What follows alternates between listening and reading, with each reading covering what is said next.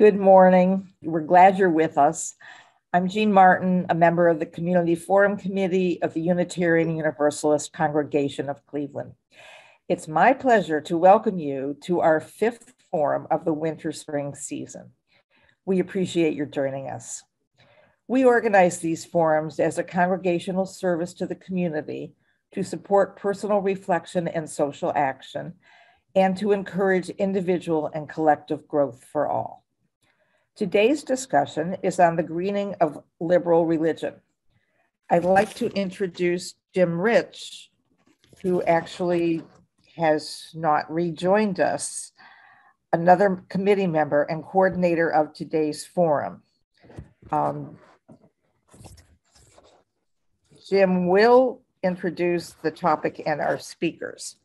However, he's not there right this minute. So let me do what I can do.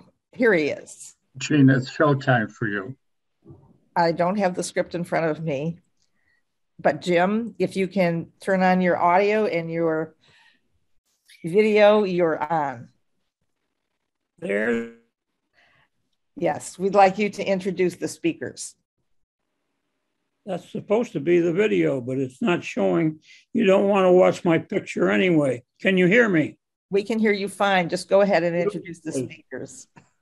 Greeting and welcome to today's forum discussion, everybody that's with us. Our topic today is the greening of liberal religions. We are called to restore and protect the earth. What part do eco-spirituality, creation care, and environmental justice play in Unitarian, liberal Christian and Jewish thought? Have we really engaged our hearts or theology on the environment? How can we prioritize environmental impact in our home, work, and community? We are fortunate to have two speakers who are well-versed in this topic, Reverend Randy Partain and Rabbi Ellen Bernstein. Randy is the called minister for our congregation. He recently came to us from Tapestry UU Church in Spring, Texas, where he was the founding minister. The vote to call him was 99% positive. I was part of the 99%. He has been proving we were right.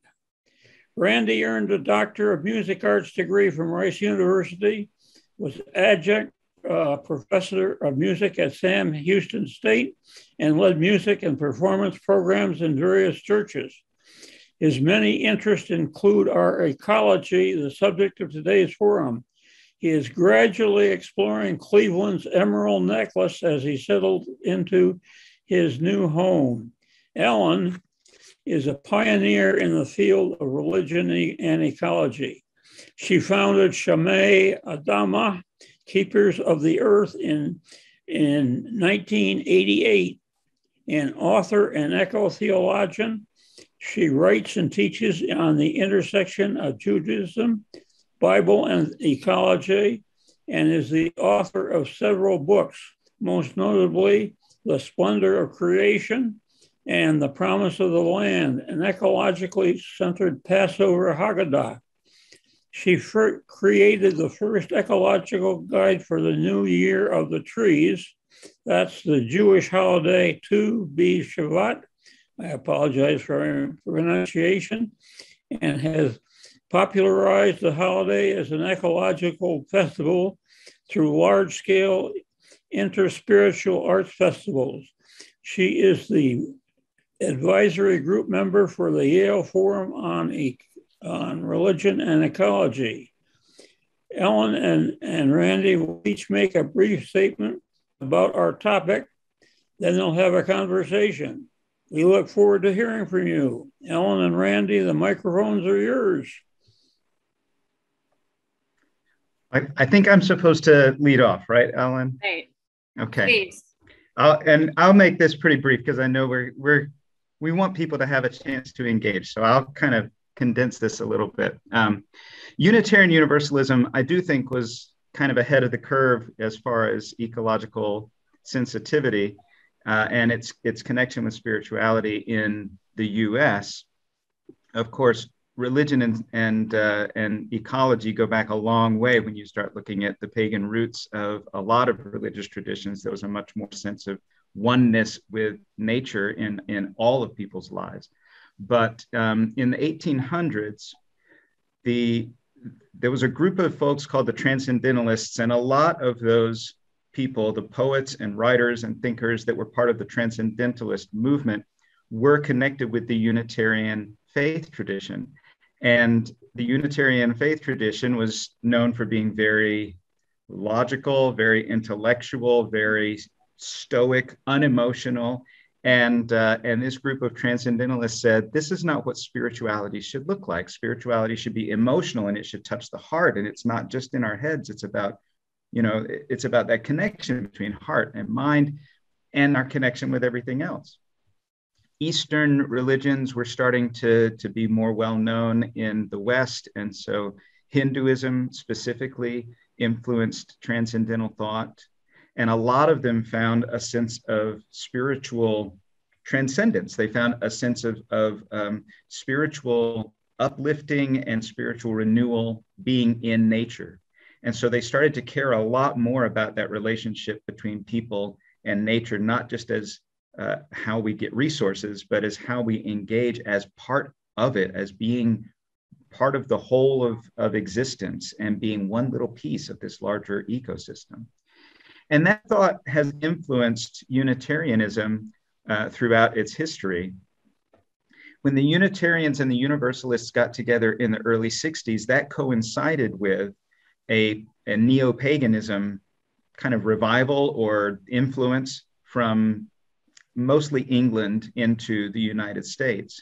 And as pagans sought places to be safe, because even today there's a lot of persecution in some places of neo-pagans, Unitarian Universalist churches wound up being safe places for them to gather, for them to express their beliefs, their connection with nature, their earth-centered theologies. And by the time we got to 85, there had been enough of this pagan presence within Unitarian Universalism that the coven of Unitarian Universalist pagans was created in 85, and they're still going strong today. I am a member of that group, and there's a lot of crossover between that earth-centered spirituality and what we do with the rest of our Unitarian Universalist faith tradition. We also have green sanctuary programs where Unitarian Universalist congregations kind of commit to making their spaces more environmentally friendly. But we were a little bit ahead of the curve, I think, as a faith tradition. And maybe we can talk about this a little more, but it wasn't until 1966, that this paper was published in the journal Science that basically said that Western Christianity had done a real disservice to nature and our relationship with nature, and that Christianity bore a burden of guilt for the environmental crisis. So there was a lot of different reactions to that paper by Lynn White. And we might talk about that a little bit more. I think that might have been one of the things that sparked ecological interest in a real serious sense in a lot of liberal Christian congregations. But let me turn things over to Ellen so that we can hear a little more about her background and the lens through which she's looking.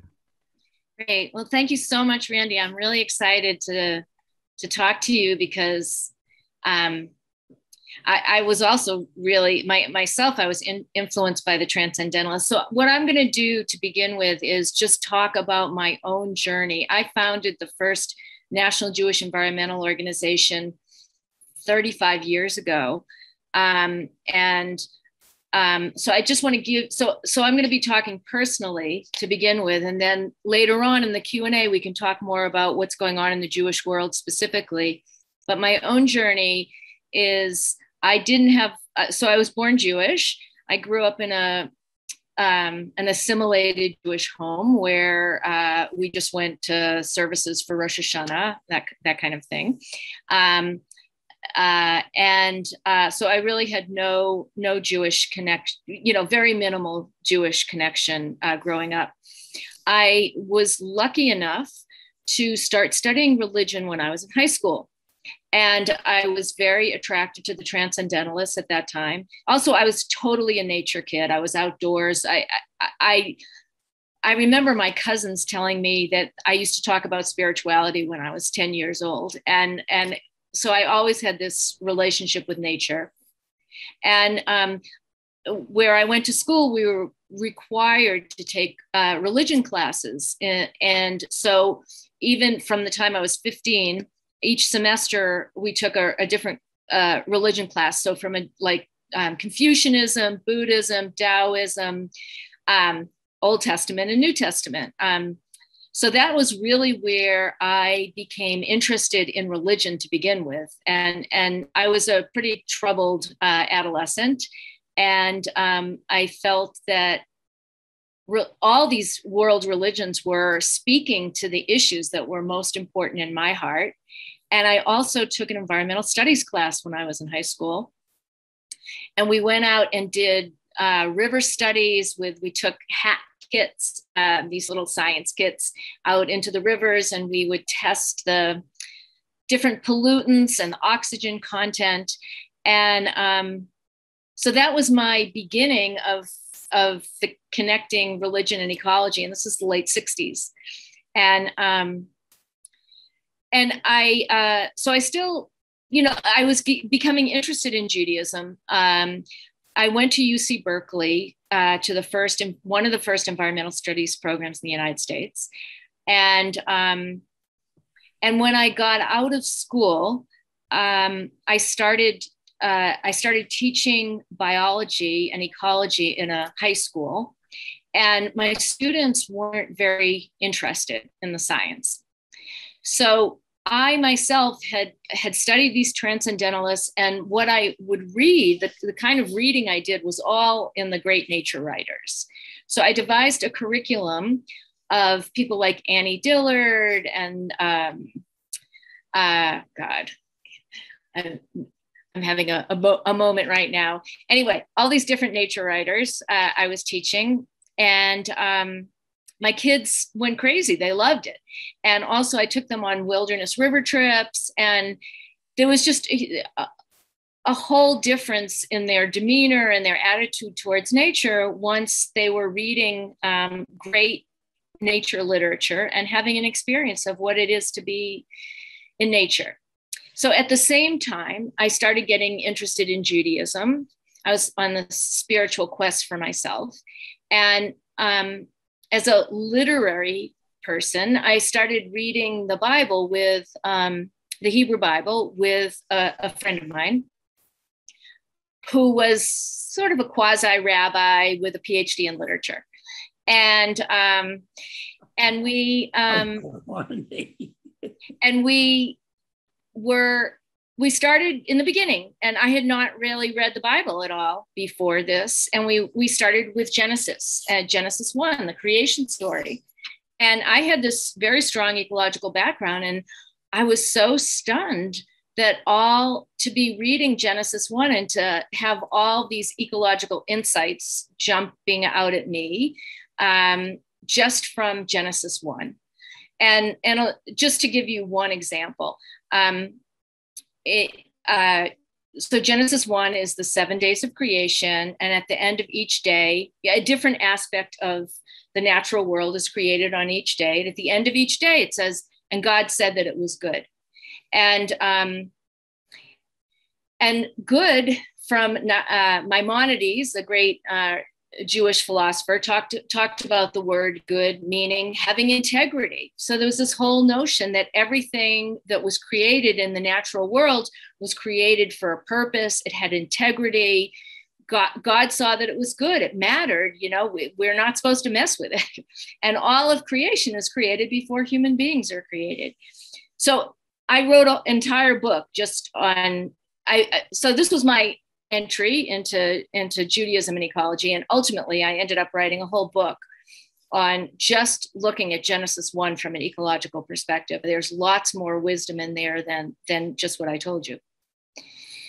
So anyway, so at that time, I started looking for a Jewish environmental organization, a place where I could hang my hat, where I could feel at home Jewishly. And I looked for 5 years and I didn't find anything. And I ended up moving to Philadelphia. I had been in Berkeley and I ended up moving to Philadelphia. And in Philadelphia, it's a very strong Reconstructionist community, Reconstructionist Judaism community. And when you are, so I would ask people, is there a Jewish environmental organization? This was my question that I'd been asking people for 5 years. And people, if you know Reconstructionists, people would say to me, no, there isn't, and you have to start one. So sort of like the person that asked the question has to take responsibility for the work. So that's what happened. I started Shomer Adamah, the first Jewish environmental organization, in 1988. And I just want to say 2 other things, and then we can go on and chat more together.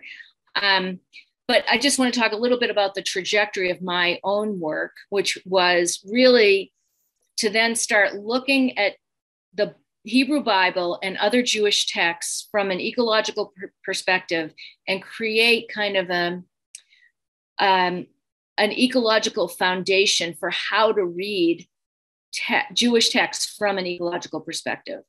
And so we wrote books for rabbis and Jewish educators, because from my perspective, the truth is that the Bible in particular, the Hebrew Bible in particular, and some Jewish texts have a profound ecological dimension. It's just that it's been hidden for some of the things that Randy talked about before around also how pagans have been treated in the past. And just how the whole notion of our relationship to nature hasn't been taken seriously for a variety of reasons. And so from my perspective is this, all of these kind of ecological ideas went underground, but they're there. And it's like, you just have to know how to read the Bible from an ecological perspective in order to see those ideas come alive. So I had, one of my trajectories has been textual and really looking at the Bible primarily. And the other has been about festivals and creating holidays and celebrations, again, from an ecological perspective.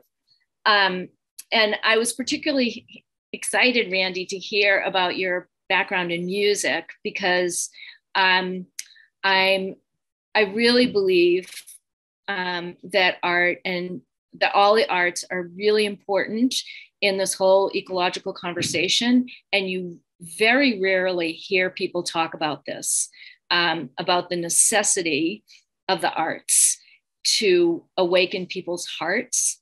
And from my perspective, and it's sort of a pet peeve that I've had with the secular environmental movement, is just that it's too much telling people what to do. And, just this kind of moralizing without engaging people's hearts enough. And it really worries me. So anyway, I'll stop there, but that's the beginning. Yeah, that's great. I actually have a copy of the Promise of the Land that I've been able to look at. And I noticed that some of the songs, and it's beautiful. I mean, it's got some really beautiful artwork in here too. But I noticed that some of the songs, you have both the traditional song, but you also have some goddess-centered language, some earth-centered language that are alternates. And so you provide both options if people want to explore things. It's like, here's the history of this song, and here's another set of words that might reflect a more sensitivity toward our connection with nature. Did you script those words? Did you find them? Did you work in collaboration with somebody? How did you reframe that music? Well, the music, there are 2 pieces that you're talking about in particular. And one of them, a friend of mine wrote. I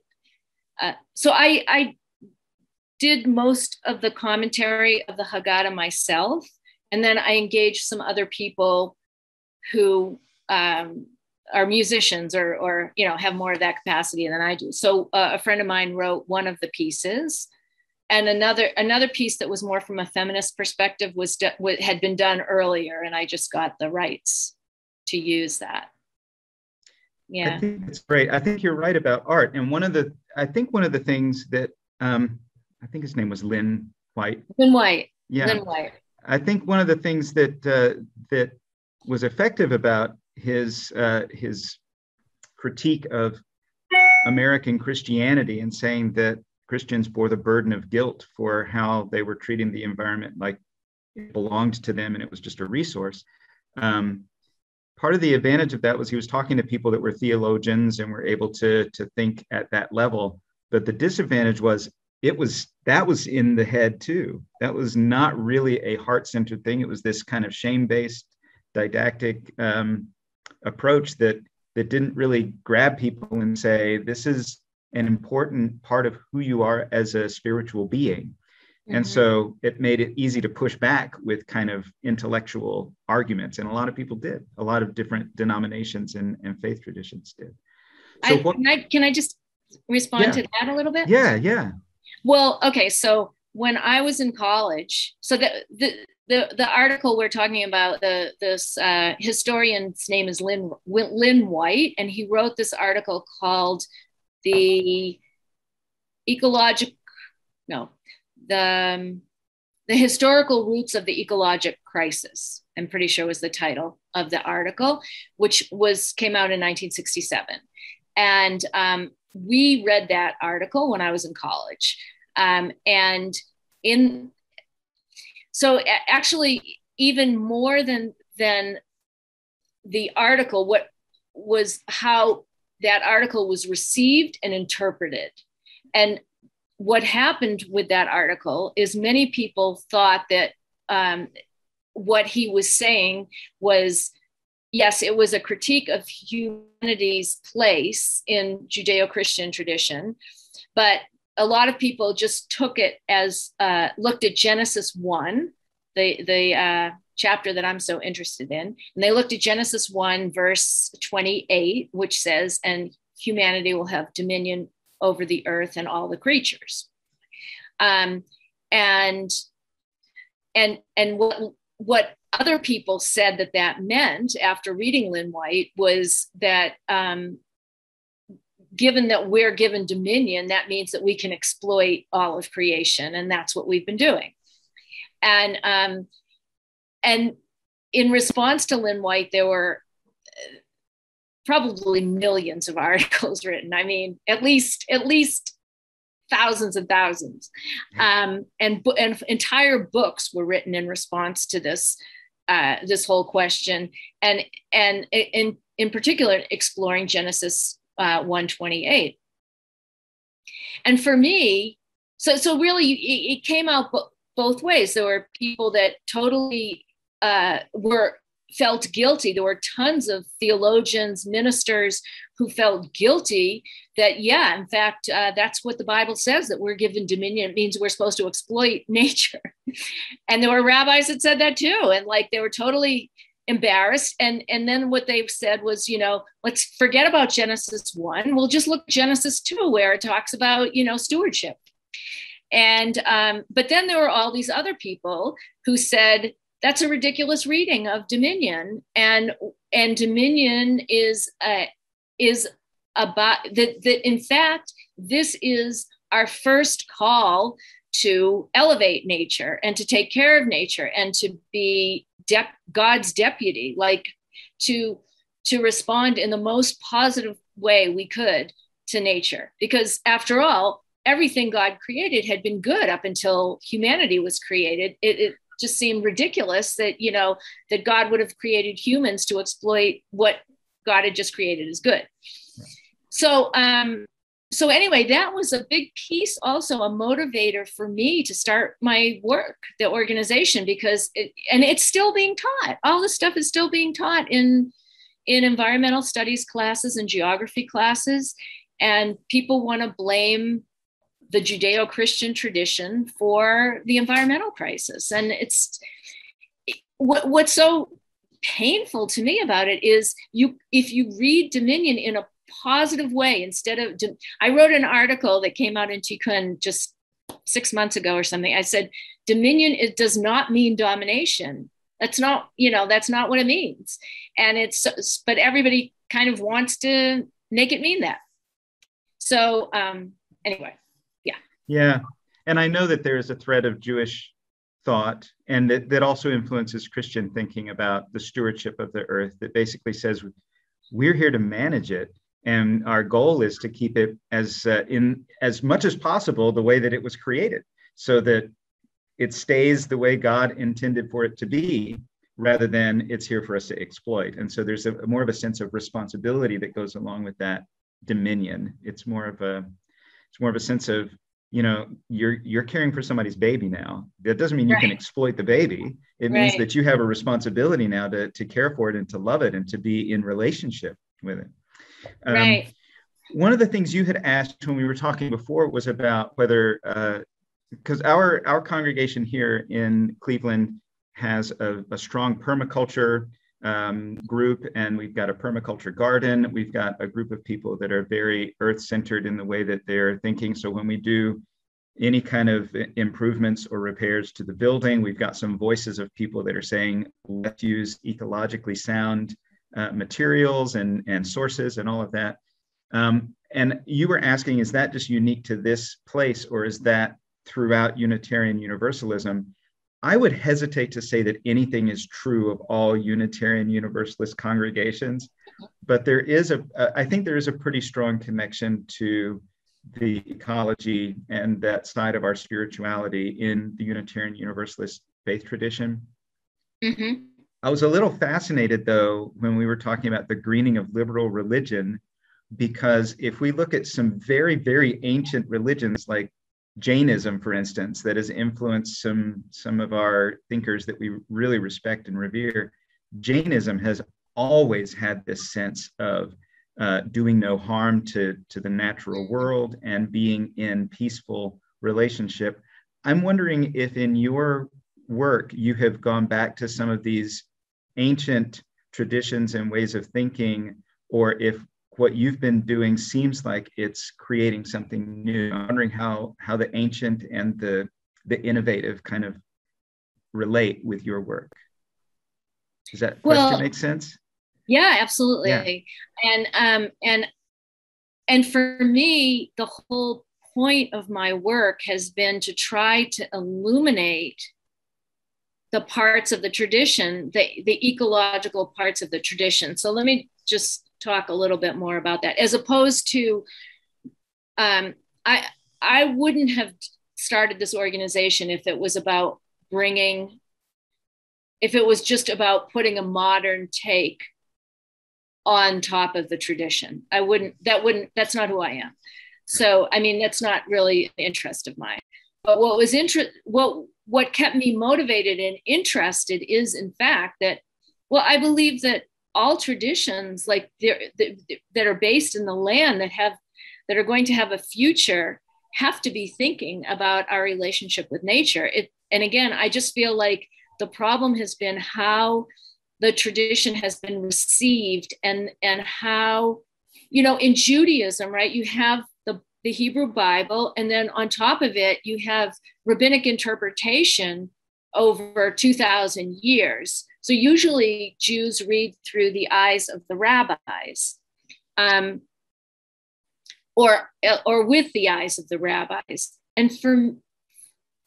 And what happened, though, with the rabbis in ancient Judaism was that the Israelites, the Jews, were expelled from the land that they lived on, right? The temple was destroyed, and the Jews had to leave, and they went to Babylonia and all over, right? And then they didn't have a land of they never had a land of their own for 2,000 years.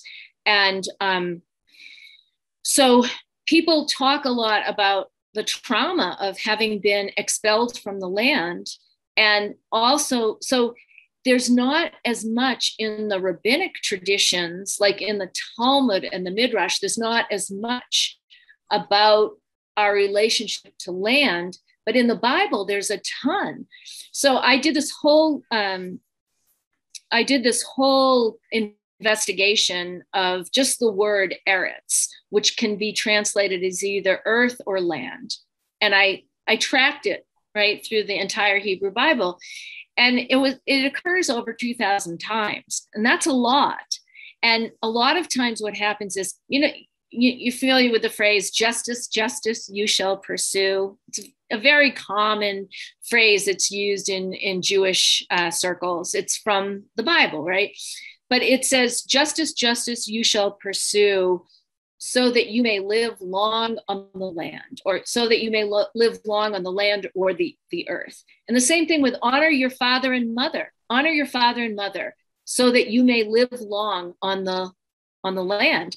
And there are all of these phrases that we've cut off the last part, so that you may live long on the land. It's like we're so unconscious of the value of the earth, of the land. We walk on it, we step on it, we trash it, and that we even, dump the last phrase. Anytime we see the word land in the Bible, it's like, it's nothing. It's just, right.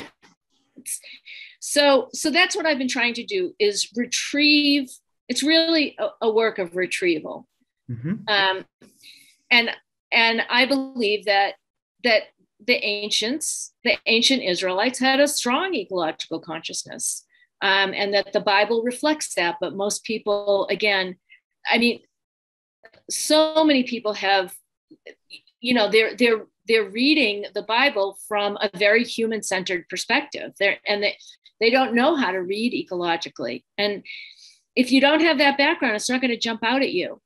So we bring our own, right? We bring our own perspectives to the way that we read. Yeah, absolutely. And I think that's true of most faith traditions that have a scripture, and the faith traditions that don't.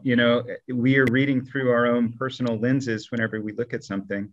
I think that's one of the reasons that Unitarian Universalists may have a broader sense of that responsibility than some faith traditions, because there is such accessibility now of writings from so many cultures and so many different thinkers and so many spiritual traditions that we incorporate. When we were talking about the Transcendentalists, when they were looking at Hinduism, it was not necessarily easy for them to learn from Hindu teachings. There was a lot of work that they had to do. And now we've got all of this knowledge at our fingertips. And so we can see and receive wisdom from so many other sources and go back to some of that. We can retrieve things from some of those ancient traditions so much easier. But I know one of the questions that is going to come up, and one of the questions we talked about, is why is there resistance, and where is there resistance to caring for the earth, the land? Mm-hmm. And one of the things that I have found in some Christian circles is that there is this hyper focus on afterlife. So this life is transient, and what people are focused on is going to heaven, or what's going to happen when you die. And that's, this is like the prologue to something else. And so it's difficult to focus on what's happening to this planet, because that's not their ultimate goal. Their spiritual focus is not physical at all. And so I think there's some resistance in that respect, that tying spirituality to ecology is missing the point for their faith. And I know that there are some people that we've talked about that want this sense of superiority, and their spiritual identity as human beings is like over everything else. I can see it. Put on it and nothing happens. You know what? I think it's time to just let Ken do it. Is there other pushback that you have seen from people of faith? Ellen and Randy? Yes. I want to thank both of you for excellent, really excellent presentations. We learned a lot. We could listen to you all afternoon long, but we got started late, and we According to my screen, we have 34 attendees, some of whom may have questions. So it's time for questions and answers. So I'll turn it over to Laura Imbornani. I had trouble with that. And Ken Fries, who are members of our Foreign Committee and co-chairs of our Q&A session. Use your Q&A button on the computer. We'll get you to the Q&A screen. Type or copy your questions in and click the submit button. And Laura and Ken will choose the questions and relay them to the speakers. At the risk of taking too much time, before I start, I'd like to ask Ellen and Randy a personal question. What could I do to promote awareness of the ecology within UUCC and or in the greater Cleveland community? Have any answers? You want to take a first crack at that, Ellen? What could you specifically do? Yes. Jim? Well, I'd need to know a little bit more about you before I could tell you. But because basically the way that I feel is that everybody can contribute in some way according to what their interests are and what they, what moves them. Whether it's writing letters to congresspeople or being engaged in some local environmental organizations. I mean, it really has to do with, for me, it's like finding out what it is that moves you, that excites you, that's going to keep you motivated, and finding a local connection or You're an telling national. me a lot of things that I've known that I should be doing but haven't done. Randy, you know me a little better. What do you think I should be doing? Well, I would say to you the same thing that I would say to anyone else asking that question, which is be involved with two different ministry teams here. And one of them would be either Building and Grounds or the Ministry for Earth, which both address our physical space and how we care for it.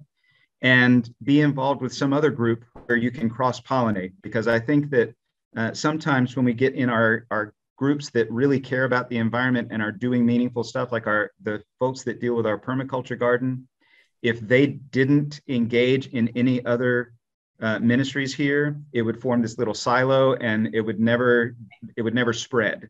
But when you're involved with the community garden and also something else, and you're talking about the community garden when you're talking about other things, or you're talking about whatever you're doing environmentally with other people, then you can own that and also be a bit of an evangelist without needing them to necessarily agree with you and do everything that you do. But it's a part of who you are that you bring into other spaces. So I think that cross-pollination is really important. Laura and Ken, do you have other questions? Jim, Laura's having some technical difficulties, and I'm going to sub for her here. And I think Ken is available. There's Ken. Yeah, I'm still here. We've got a lot of good questions from some people in the congregation that are very environmentally active. Let's take them in order that they came in. Is that all right with you, Ken? It's fine. You start at the beginning, I think. Okay. Susan asked, we have many religions, but only one Earth. Should Earth Day, currently scheduled for April 22nd, be designated with a religious emphasis? Not exactly sure what that means, but I'm hoping either of you can respond. Well, I will say that a lot of environmental groups have recognized the value of including spirituality in what they are doing. Somebody has said that the environmental crisis is a crisis of values, and religion is kind of where we learn our values and live out our values. I would hesitate to enforce any kind of spiritual connotation with Earth Day, because I think that people can approach that sort of celebration of the earth through a lot of different theological lenses. and leaving it open to people to be able to engage from their own personal values and their personal vantage point. I think it's more important to get a lot of people engaged in Earth Day than it is to say this is a spiritual thing, because some people are going to just be turned off by making it a religious holiday. Yeah, I mean, I would totally agree with Randy, and so I'm not going to say anything else. Might as well go to the next question. Ken? Okay, there's several questions. Many of them probably have been answered by our panelists. But one question is, several conservative Christian ministers have stated that they oppose anti-climate change efforts and reject the idea of stewardship of the earth. Why? They claim this love of the natural world is idolatry, which makes us love nature above God. Your comments, thoughts on this? I mean, Randy, I'll just say something quick, and then I mean, when I first started doing my work in the Jewish world too, there were people who were afraid of a relationship to nature because they were afraid of paganism, and they wanted to identify themselves as different from pagans. So that felt like 35 years ago. I heard that a lot more. I don't hear it very much anymore. So the paganism for those people that were afraid and were constructing these walls and wanting to separate themselves from paganism was because they saw paganism as connected to idolatry. That's how they viewed the world. But so Randy can talk about the Christian piece. I can't, but I feel like in the Jewish world, that piece is much, we've overcome a lot of that problem, and that people are starting to really understand that our relationship to nature is this critical piece of life, and not making that association with idolatry at all anymore. Well, I cannot pretend to know what is going on in someone else's mind, but I can say that in my experience, bad ideas never really go away. Mm. And I just have to have faith that the good ideas won't go away either. Mm. There will always be people that disagree on values. And if I have a strong value for the planet, there's going to be somebody else that says this planet doesn't matter. And trying to convince them otherwise, I think is a waste of my time. But I know that opposition is going to be there. I do think that a lot of it comes down to feeling powerful and not wanting to feel powerless. I think that there are a lot of places in our society where people take a stand because it feels powerful to do so. And it doesn't necessarily have integrity. It's not necessarily good in that sense of having integrity. But it's a reaction, and it's a defensive, anxious reaction against something that scares them and makes them feel like they may not have as much power if they don't take that stand. I don't know that that's what these ministers are doing, but that's my suspicion. The same questioner has a follow-up question related. Do the panelists think that anti-climate change activism can be a means for an ecumenical coalition of liberal religious denominations on the environment? And does such a coalition exist? Can you read the first part of that question again? Just the first part. Sure. Do the panelists think that anti-climate change activism can be a means for an ecumenical coalition of liberal religious denominations? Well, I'm not sure.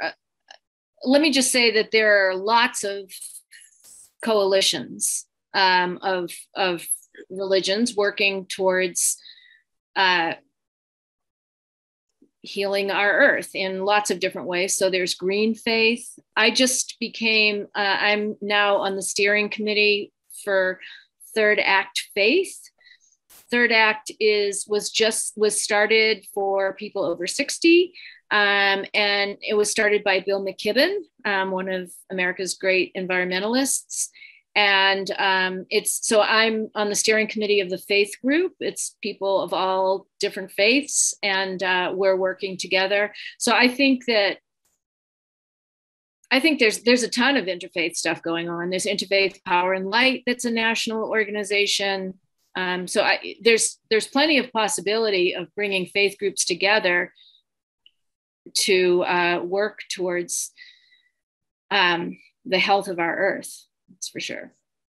There's also the Worldwide Fund for Nature has a Sacred Earth initiative that partners with faith groups to do conservation strategies, and that's I think it's more important to find local partnerships.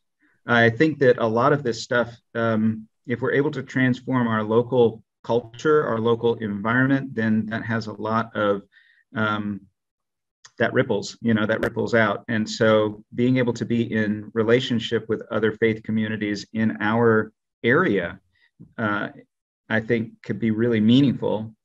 And I think there's a lot of space for those partnerships because, as we mentioned, there are liberal Jewish, liberal Christian, and other faith traditions that do revere the planet and feel a sense of responsibility toward it. And that's a great value to partner on, even if we disagree about other finer theological matters.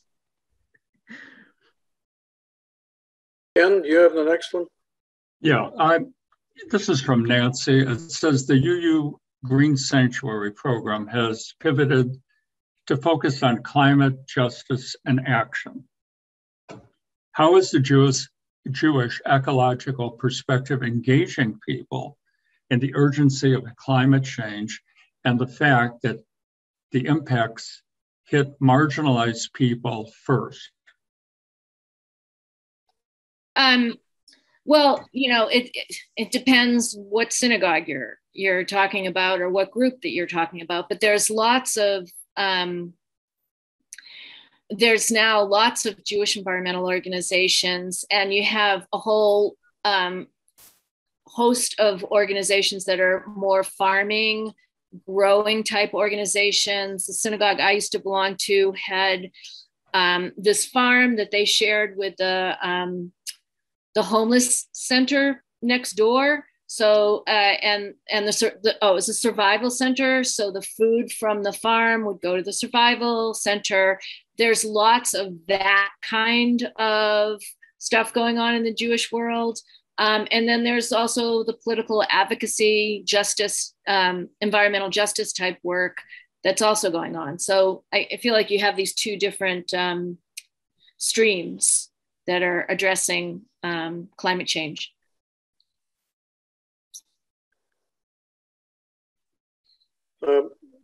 Before we go to the next one, I think Cliff Meyer is in Fellowship Hall. Cliff, are you there? And do you have any live questions for us? Maybe not.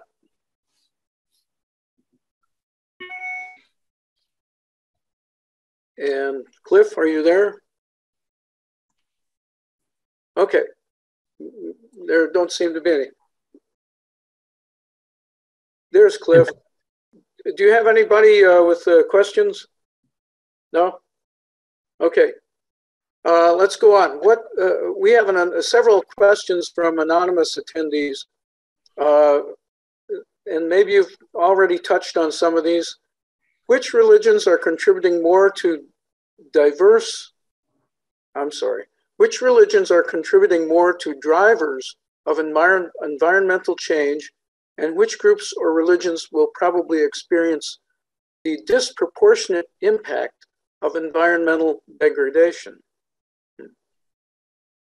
Which religions will experience disproportionate impact of environmental degradation? That's an interesting question. Well, that is a huge question. And I don't think that there are any religions in the broader sense that are better at environmental things than others. I think that there are pockets of environmental responsibility in most faith traditions. You can look at Buddhism, Jainism, Sikhism, Christianity, Judaism. There is a thread of environmental responsibility in every faith tradition that human beings have practiced. But the people that are going to suffer the most are going to be people in marginalized populations. So when we talk about environmental justice, we are not talking specifically about making sure that the ice caps don't melt. We're talking about justice in the sense that when we have lead in the water in the Cleveland area, the people who are most likely going to suffer for that are the people that are that have less means, the people who are in racially marginalized populations, the people who are not being cared for as well as folks that have privilege. And so wherever you are in the world, the people who are less privileged are the ones who are going to suffer more. And that varies based on where you are. But environmental justice is saying that we're not just responsible to the planet, we're also responsible to the other human beings that suffer because we decide to treat the planet like it's our property.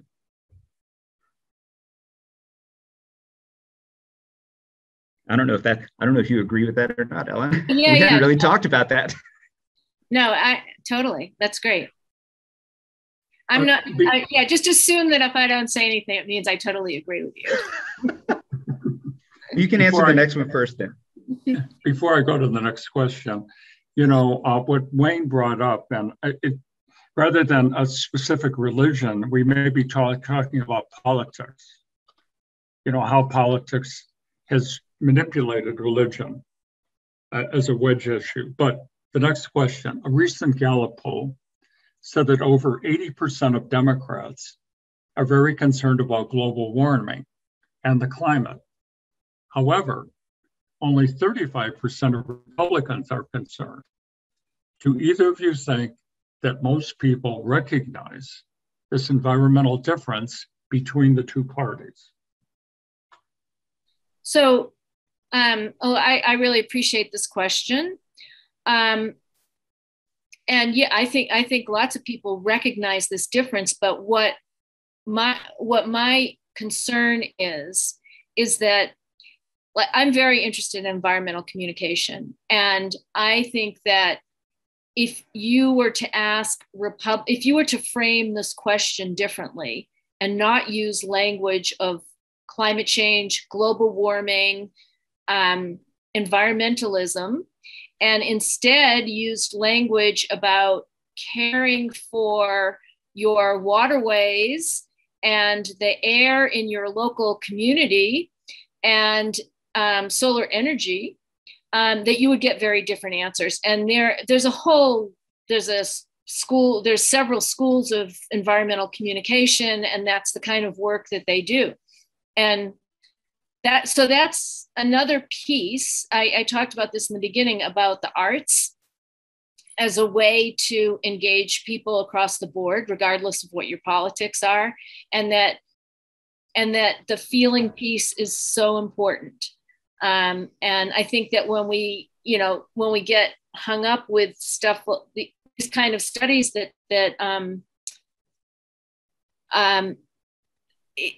may speak more to a liberal audience, you're going to get it to look like Republicans maybe or conservatives aren't caring about the earth. But I think you'll find if you ask different questions that people do care. Yeah, and when we talk about liberal religion, we're not talking about liberal of politics. We're talking about a religious tradition that is not a conservative tradition that's looking back to the past and trying to preserve a past that may or may not fit for the future that we envision. Liberal religious traditions are saying, here's the future that we envision for our culture, for our world, for our spirituality, and we're going to move in that direction, and we're going to grow and change. Conservative religion says, here's what worked in the past, we're going to make it work for us, and it ought to work for everybody all the time. And those are two different ways of thinking about faith. It's not necessarily true that people who are liberal of politics are going to be in a liberal religious tradition. And it's not necessarily true that people who are in a liberal religious tradition are going to be Democrats. So we're talking about things that we enmesh sometimes, but it's not a given. So I think that as we look toward our religious traditions, there are possibilities in any faith interpretation, in any spiritual interpretation, to find a relationship with the earth. As we talked about, Jainism is old, and there's a really firm sense of responsibility to the world around you when you are a Jain. And you don't have to have a progressive way of expressing Jainism for that to be true. So even conservative thinking can lead to environmental responsibility. So it doesn't have to be a disconnect, but I think we need to build the bridges if we want there to be bridges. An anonymous attendee makes a comment and a question that may be related to that. And this person says, I had a Bible teacher who essentially said, malevolent people will read the Bible malevolently. Benevolent people will read it benevolently. When all sides can claim a legitimate reading of the Bible, how do you respond?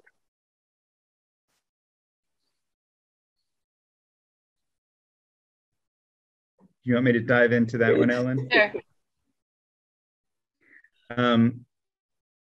I had a seminary professor that said, Scripture isn't Scripture until someone says it is. And I think that as a Unitarian Universalist, what that has meant to me, this professor was not you, but what it has meant to me is that where I find wisdom, that can be Scripture to me. But I know that other people are going to find wisdom in other places. Whenever we read the Bible, we're reading it through the lens of interpreters. And in the Jewish tradition, Ellen mentioned that you read it through the lens of the rabbis, and in Christian traditions, there are all of these different interpretations and translations and all of that stuff. There's a theological implication behind all of those words. And people are going to read it through the lens of their own personal theology. And that's just human beings. Whatever we read, we're going to read it through our own lenses. And it takes a lot of work to free ourselves from those lenses and to take a look at things differently. I think that is the work of the church, of any church, is to help people free themselves of their own unconscious kind of autopilot lenses and broaden their perspective so that they can deepen their sense of spiritual integrity. Not all churches do that, but I hope that more churches are able to. I don't really believe in malevolent people, though, or benevolent people. I believe that everyone has inherent worth and dignity, and that we might have some anxious ideas that lead us in dangerous, harmful directions. But our anxiety is, I think, more to blame than being malevolent people. Rabbi Ellen, do you have any more to add to that? No, I love Randy's answer. Okay. Ken? Okay.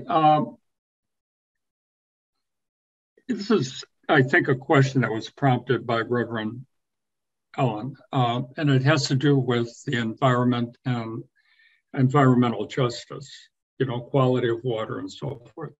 This question comes from Marlene. It's a comment, really, that there's the faith communities together are fact for sustainable future, and it's a local faith Ohio group. And part of their issue is water quality, particularly where drilling occurs with fracking. And I know in the Appalachian area and southeastern Ohio, some people have had to desert their homes because they can't drink water. Any comments on this? This is a faith-based group that is looking at it and measuring the impact to people and where they live. So it was prompted probably by you, Ellen, your comment about environmental justice and people that maybe don't have the means to control their environment. But go ahead. I'm not sure if there's a question there. I didn't hear a question. Well, the question really is, do you have any comment? Maybe it's a spinoff from your comment about water quality and people that really don't have control of their where they live.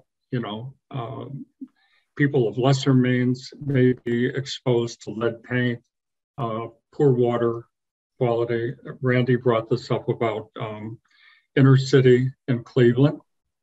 We don't have to go to southeastern Ohio, but do either of you have a comment regarding, you know, this is a multi-faith based group that have come together to measure this. Some of the people in there are scientists, MDs. They have monitoring equipment to measure what occurs in various environments, face-to-face interviews with people that live in the area. Of course, Ohio is committed to fracking and oil drilling and injection wells, which is undermining part of the quality of our water that we drink. I don't know if either of you want to comment on it, but that is a multi-faith based group. Well, are people working towards political kind of change locally around cleaner water for everyone? I mean, I don't know enough to, you know, comment really. If there's a bunch of people getting together to do something good, I'm all for it. Right. Okay. And especially locally, it's wonderful. You two have started us all going, I think. Thank you for a stimulating discussion. It's been great. We could listen to you all afternoon, but I'm sure Randy has something else he's supposed to be doing. And Ellen, you probably have other responsibilities too. Yeah, I've got a closing comment here. This forum has been recorded and will soon be available on our congregation website. That's uucleveland.org. uucleveland.org.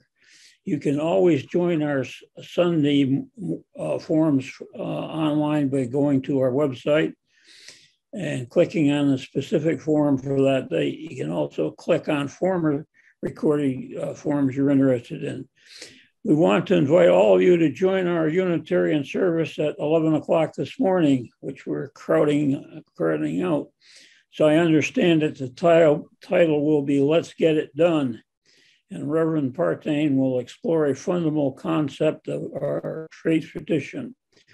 If you can't join today's service, you can go to the website and click on the YouTube icon. You can also go to our Facebook page, Unitarian Universalist Congregation of Cleveland.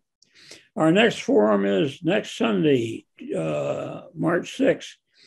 It will be on homelessness. How does it happen and what's happening? We appreciate your continued support and think you'll enjoy our forum on homelessness. Thank you for joining us today. Wayne, it's all yours.